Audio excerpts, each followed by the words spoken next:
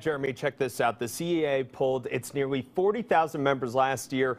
40% back in 2020 said they were considering resigning or retiring by the end of that school year. Fast forward to where we are today, that number jumped up to 67% surveyed considering getting out of education at the end of the 2021 school year. The CEA says burnout is a huge factor here. That's why they're calling on the state for a transformation in how we spend on public education here in Colorado. Get this, as of 2019, Colorado is $2,000 under the national average in per pupil spending, according to census data. And the National Education Association found Colorado ranked 48th in starting teacher payout in the 50 United States. Now, the pandemic, the lack of funding, the help to help students, the low pay for the work, these are all things the CEA says are burning out teachers.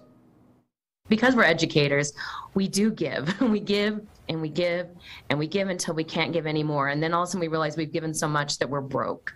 We're broken. Anecdotally, we have seen more people leave in the middle of the school year than we have in previous years.